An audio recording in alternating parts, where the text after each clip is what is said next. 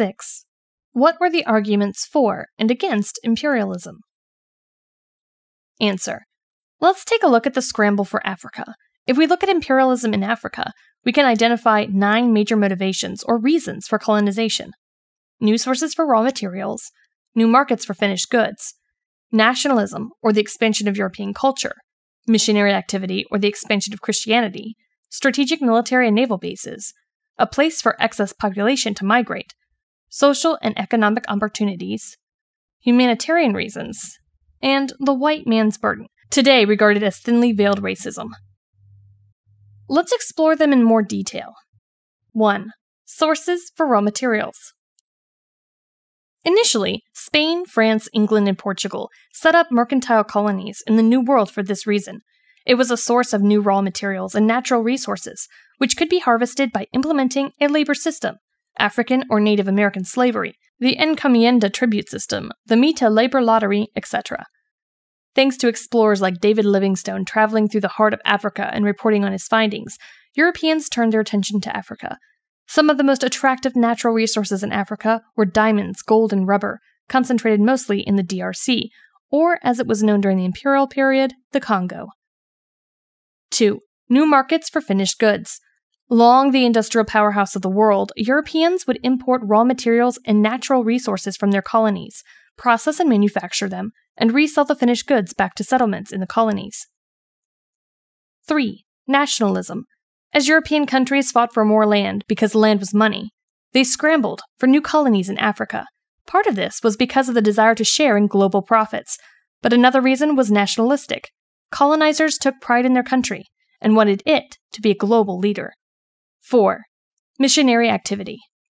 Northern Africa had been Islamic since the Umayyads.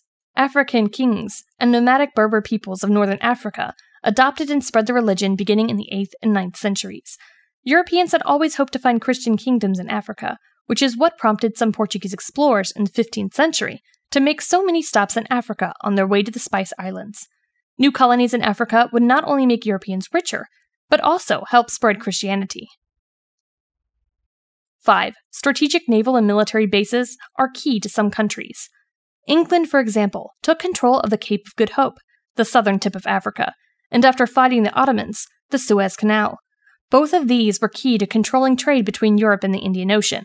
By controlling the southern tip, the British Navy could control ships traveling around Africa, and by controlling the Suez Canal, the British could control ships hoping to cut directly from the Mediterranean Sea into the Red Sea and Indian Ocean.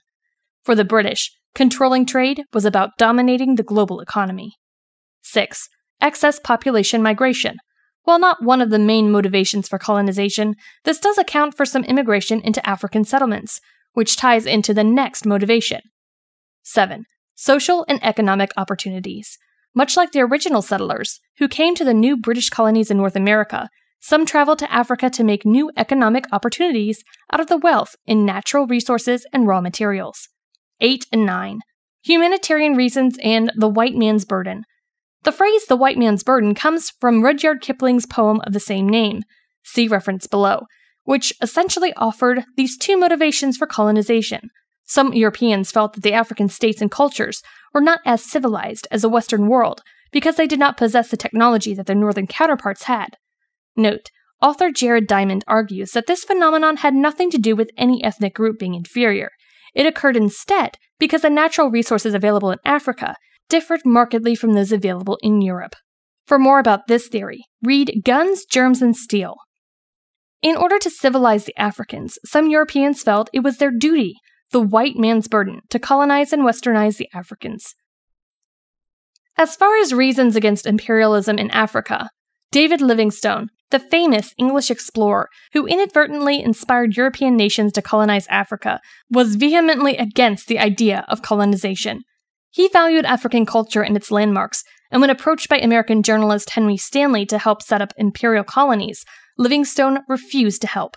Stanley later went to King Leopold II of Belgium, who agreed with Stanley, and Leopold set up the most brutal colony of all in modern-day Democratic Republic of Congo. Generally, there were few Europeans advocating arguments against imperialism in Africa.